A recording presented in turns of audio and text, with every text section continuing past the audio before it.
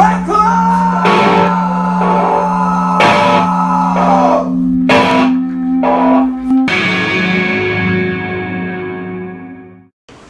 this 1 quart of air right in front of your nostrils.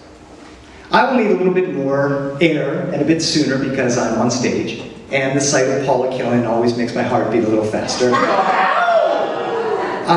Justin will need a little bit less air right now because he's about 4 whiskeys into it and a drunk breathes less.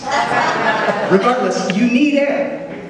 You will need water, but not for about 3 or 7 days from now, depending on which Google article you believe. You will need food, but not for about 2 or 3 weeks from now. You will need sleep, but not for about 48 hours when your brain starts to shut down. You will need shelter, especially if it's cold, but my phone tells me that in the next 7 days, the low temperature will be about 45 degrees at night. So cold for sure, but no need to worry about the 36,000 homeless people within 40 miles of the stage right now. They are gonna be fine. We might add that after the 5 basic needs, air, water, food, sleep, and shelter, we need, and I say this in all seriousness, we need our phones. Quick informal survey. How many of you have looked at your phones, say, during the last 2 minutes of my piece so far?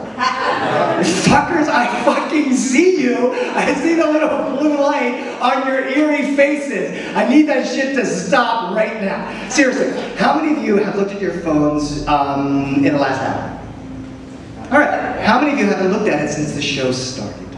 I need to hug all of you right now. Thank you very much. So, I just found out how to do this thing on my iPhone 5. I really need a new phone. I picked it up and looked at my phone 75 times today. Well, 76 now. 76 times! I would have sworn it was 10. This thing is lying or I'm lying. I don't know. What I'm trying to say is, we don't really need anything, just this breath and this one. And if you don't truly need anything besides air for at least the next 2 or 3 days, what do you have left? Want. Want is what is left. Want is what moves us. Want is what drives us. Want is what makes us create. Want is what makes us destroy. Want is at the heart of it.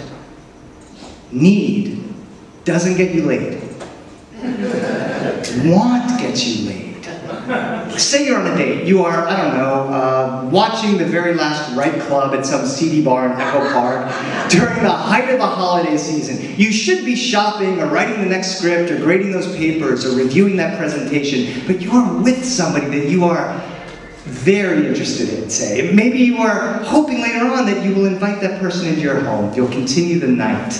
You know, you'll have fabulous conversation and you'll end up upside down on each other, you know, finding folds and crevices for your tongues, smelling their smell, feeling a closeness that will push back the darkness and make you forget all of it about your sad past and your uncertain future, at least for tonight.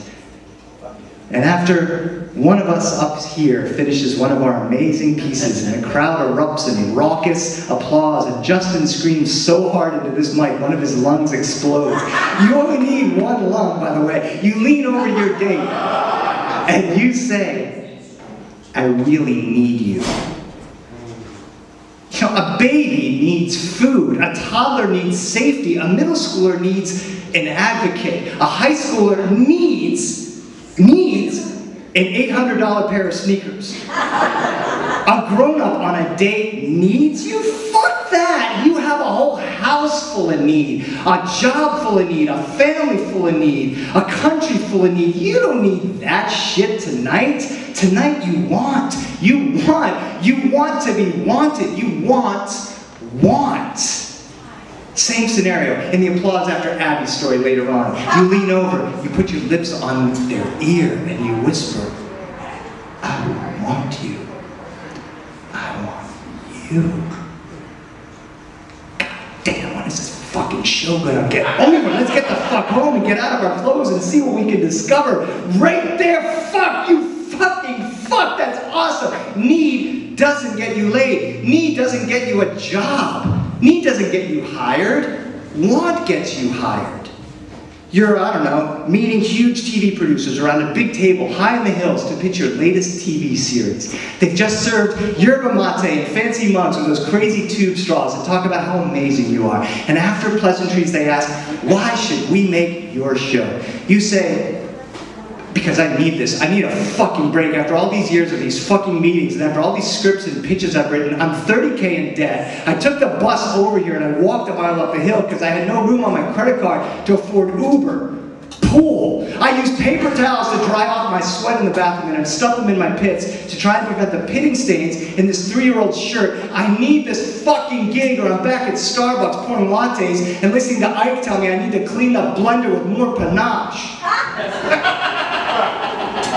I didn't get that gig, by the way. I mean, one who hypothetically acted that way in a meeting like that wouldn't get that hypothetical TV pitch. Same scenario. You walk into that room, yerba mate is served, and they ask you, why you? And you say, because I want to make shows for people who are lost in their devices and in their lives, trying to connect with something they don't even know they want. Looking on their screens and seeing people who look like them, who speak Spanish and English like them, who know what it means to live 3 generations in one house, who know what menudo and pozole and ropa vieja smells like, who can tell the difference between a Mexican and a Guatemalan and a Cuban, who can see themselves on the screen as normal and flawed and funny and powerful. I want to provide a long-running series for the 4 dozen amazing Latinos, writers and actors and producers and directors I know who haven't been given the chance because they say there's not enough ideas out there. Nobody's going to pay for them anyway.